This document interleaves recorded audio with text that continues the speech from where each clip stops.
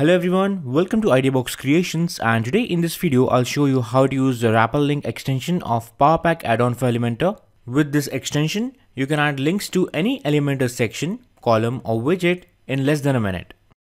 Before you can start using it, make sure you have the Elementor plugin and the PowerPack add-on for Elementor installed and activated on your website.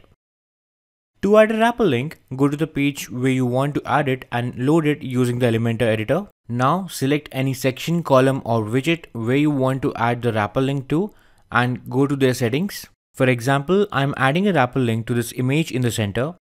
Open the settings and go to Advanced. You'll see a tab or subsection known as PowerPack. Open it and you'll see the wrapper link option. Go ahead and enable the option by using the toggle button, and you can add the link in the field below.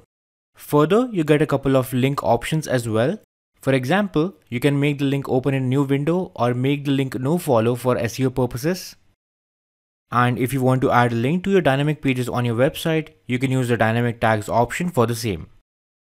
Just like how we added wrapper link to a widget, you can add the same to any section or column as well. For this, you need to follow the same steps, but instead of selecting a widget, select a column or section.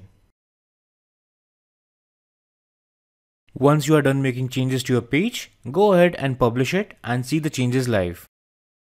You can see that now the image and the section have a wrapper link on top of them.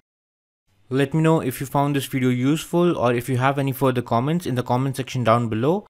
Do leave a like and don't forget to subscribe to this channel for more Elementor related content.